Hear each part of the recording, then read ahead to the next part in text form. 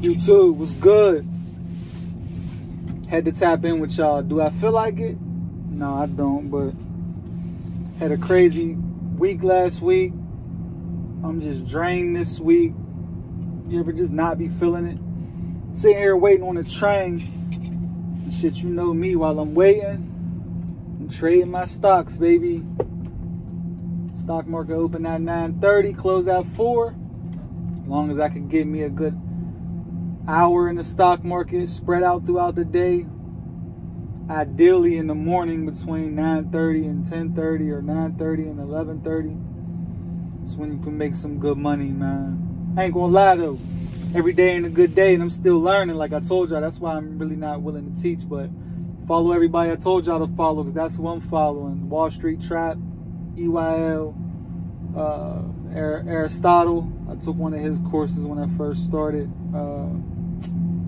Chris Sang on YouTube. Chris is really the truth. All of them the truth, but Chris, I think he really gets to the point. And like I said before, you still need to come up with your own learning method, like as far as what you searching on YouTube, master certain things, support and resistance, moving averages, along with, you know, the volume bars at the bottom of the charts. Just learn the charts. It's really like learning a new language. I think it'll be good for all truckers, especially when y'all got time to pull over and chill. But anyway, man, last week had a breakdown, but it wasn't no typical breakdown. I'm on the highway, I-85 North, coming from fucking Spartanburg back to Charlotte. I feel something, boom. I'm like, oh shit. Truck starts shaking, steering wheel starts shaking, so I'm like, oh fuck it. I probably got a flat. Hazards. I'm in the middle lane too. Thank God I'm going up a grade. Throwing my hazards, I hit my brakes. No brakes. All glory to the Most High. Like I said, I was on a slight grade going up, and there was a pull off a little further up to the right. So I'm able to pull off, get to the side of the road, hit the emergency brake. I get out. Like, what is that? Can't be a flat. Flats don't cause your brakes to go. I get out, no flat. Walk over to the right side of the truck. Air tank on the bottom of the truck just broke off. I guess because the drive shaft went. No, it wasn't me because of my shifting, because it was an automatic truck. So I don't even understand why the drive shaft went. But the drive shaft had broke. And I guess when it broke, it hit the ground, bounced up, and broke other stuff underneath the truck. So the air tank was broke. All you hear is psst, air everywhere. So when I pull over, I get out. I'm walking around the truck to check everything out. Cars start pulling off behind me to the side of the road because the drive shaft came out, hit other people's cars, gave people a flat, got stuck underneath of a Porsche. It was crazy, but at the end of the day, life's extremely interesting, bro. Like, when it all happened and I'm driving, life ever slowed down for you? Like, everything start moving like slow, and it kind of is like God give you control of what's going on at the moment. And it makes it, because I'm on the highway, everybody's driving fast, but when this happened, it was like everything started going in slow motion, and it made it easier for me to get to safety. And then as soon as I got to safety, hit the joint, it was like, all right, back to reality. Hey, when I say being covered is a beautiful thing, being covered is a beautiful thing. Alhamdulillah. And yeah, man, so that's how I ended my work week last week. I'm off Mondays and Tuesdays. That happened on a Sunday. And like I said before, I don't mind working on the weekends because I actually hate the weekends because the stock market's closed. So when I'm working on Saturday and Sunday, it helps my days go by a lot faster so I can hurry up and get to Monday. Most exciting days is the days of the week because it's giving me the ability to flip my work money and help compound interest it. So get paid every week. If I could turn half my paycheck and make 25% by the end of the week by making at least 10 to 5% off my money each day, that's going to help me get to my dump truck a lot faster. So I just been struggling with a lot, man, in my mind, as far as I know all truckers go through this. All people go through this, but you know, I know mostly truckers watch this. You ever got goals outside of trucking or that's bigger within trucking that you want to get to, and you just struggling with getting through the current moment, man? That's where I've been at. That's the type of space that I've been in, just trying to keep myself level-headed and cool and remind myself that everything takes time, because sometimes your mind can move a lot faster than reality. Like in my head, I'm already there. I'm living in that moment. I see it. I can taste it. I can feel it. I can smell my new truck. I can see my son sitting behind me. I can see us in the dump truck on the construction sites getting loaded while he doing homeschool on his tablet.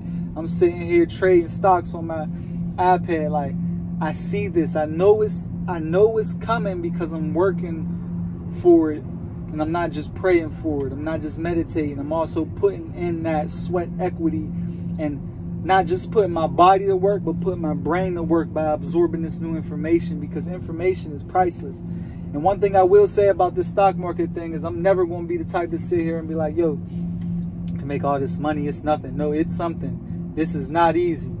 Like, you're going to take losses, but you learn. So it sounds cliche. You learn so much from your losses that you have to be willing to lose to make progress and to make money and to make making money possible. Let's put it like that, and be prepared. Like, I'm gonna keep it real. I've been down at times during this process of learning how to trade for $4,000. But what I did was, for my birthday this year in July, I told myself, man, I'm learning this. I usually take a trip every year. I was like, I'm not taking no trip. Any money that I spend on my trip, I'm going to use it to learn. That way, if I lose it, God forbid, if I lose the money, I just say that was the money I would have blew on a trip anyway. And that's a sacrifice you got to be willing to make in order to make real progress out here. You can't just want. My mom used to tell me all the time when I was younger, like, you could want all you want. You feel me? Everybody want. What you doing for it, though? Like, everybody could pray, but what you showing God that you willing to work for? So here we are, working while working.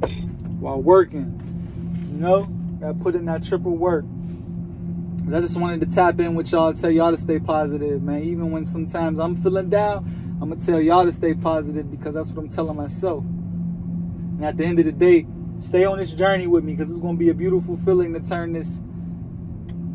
my mind inside out.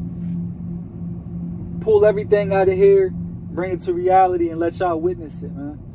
But again, another day, another 100K. You are what you speak. You see what you say. Don't give up. Don't give in. Aim higher. If you ain't doing that, you ain't doing what you're supposed to do for not just you, but the people around you watching you. Because you never know who you motivating, man. And that's a fact. This trucking thing, y'all be careful, man. I believe sometimes we take what we do for granted. And it's like, yeah, we so used to driving and it becomes easy to us and all of that. But there's so many different things that can happen while you out here on this road. And the most important thing is just making sure you make it home to your family, because some things are just out of your control, out of your power. That's why you got to make sure you covered. And you know, I believe in what I believe in, but I don't hold nobody or hold nothing against nobody for what they believe in or their religion. So whoever you call on, look up to, pray to, however, whatever your style of worship is, as long as it's not causing harm to yourself or anybody else, I salute and I support you, man. Straight up, this world is too vast and we're too minuscule to be out here thinking our way is the only way, and we have the answer. The answer is whatever answer is most comfortable with you. And that's a fact. Again, stock options, man, look into it. Take your time doing it. Paper trade first. But what I will say is, when you do paper trade and you start killing them, realize that it's a good learning mechanism, but it's nothing like the real thing. It is, but when your emotions and real money's involved in it, it takes a lot of emotional intelligence to really prosper, because it's easy to want to quit once you see your money go down. But if you trust in everything you study and you took the time out to study and you keep studying, you'll have the confidence of knowing that the probability of the market reversing is just a matter of time. So always buy time when you buying stock options, unless you on some quick in and outs and you get real good at it. But give yourself time to become good at it. Even if you get lucky in the beginning and make a few good trades and end up making some money, realize that that can happen. But at the same time, those losses, they hurt a lot more than the gains feel good. So y'all stay blessed, y'all stay motivated, keep y'all head up through whatever y'all going through. Another day, another 100K. You are what you speak, you see what you say.